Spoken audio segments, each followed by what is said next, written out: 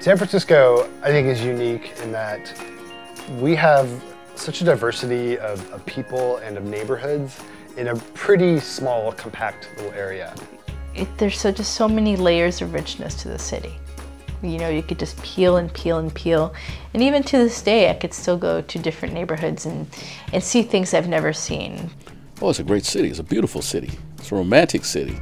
I grew up here, met my wife here, got married here. All my kids were born here. Put a smile on your face and get out of bed and go do what you love to do. I never thought of myself as riding a bike or as a bicyclist, but I never really rode a bike in the city until I moved here to San Francisco. My name is Neil Patel. I'm a transportation planner with the SFMTA.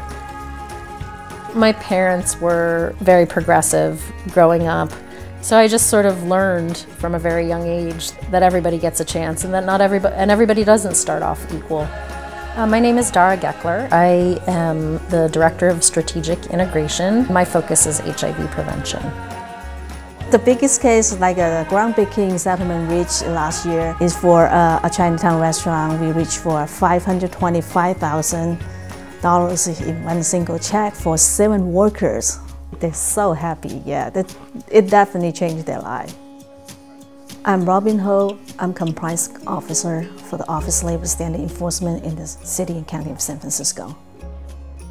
I had no intention of working in wastewater treatment, being that I played around a treatment plant as a kid. Knowing Southeast Plant, we could smell Southeast Plant for, a mile away. My name is Maverick Madison. I am an electronic instrumentation technician. I know how that feels to be in a place and to be forced out of it, because there's an unsafe condition in the living environment. We got hit with an 8.1 earthquake, destroyed the city, thousands of people died. It rendered our home structurally unsound. We never went back to it. My name is Barbara Lopez. I'm a housing inspector for the city of San Francisco. You take so much for granted, like when you get dressed. How you find it so easy and you don't even think about it. Hello, how's it going?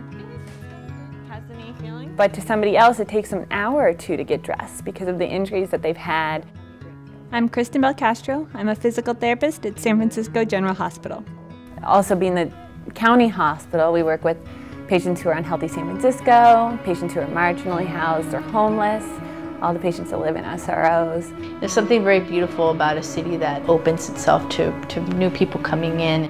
The San Francisco is like a big first stone for the new immigrants. I moved here without really knowing much about the city. I only had one friend, but in the almost 7 years that I've lived here since, I can't really imagine living in any other city. Like my parents could come from the South and save a little money, buy a house, live what they call the American dream, and raise 7 kids. The difficult part is that we're living in a time which is very hard between landlord and tenant communications, and we're right smack in the middle of it. And especially if you see children or seniors or disabled, you want to make sure even more so that environment is suitable for people to be living in. You take that weight with you. And I think that's the most challenging part of our work, is being able to separate and not take those emotions home with you at the end of the day. As myself as an immigrant, I know how big of a challenge they face and how hard for them just brave enough to come forward to file a complaint because the fear of the retaliation.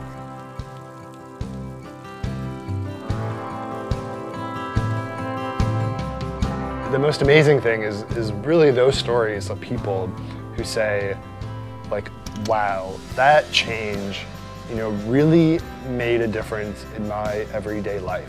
Now I feel so much safer. I can ride my bike with my child.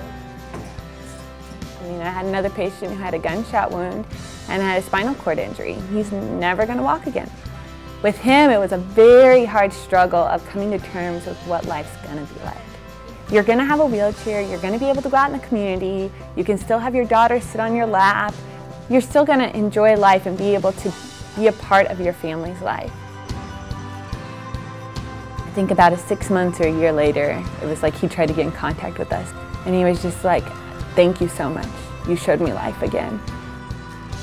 I used to work as a consultant, and ultimately I decided that I wanted to work for the city. I wanted to do that kind of work full time.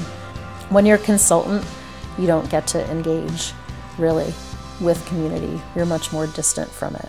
And it's important to me to make an impact. And I really do enjoy when we have a case that we resolve. And you walk in and you went to a place and it was covered in mold and lead, and you go back and the work is done and it's completed and it looks great and you feel happy about it. I think I should use my skill to help out those people. But everybody comes together and has the passion for the city. Everybody has different walks of life, but yet we all come here and can love one city. A San Francisco for everyone. San Francisco for everyone. A San Francisco for everyone. A San Francisco for everyone. A San Francisco for everyone. A San Francisco for everyone.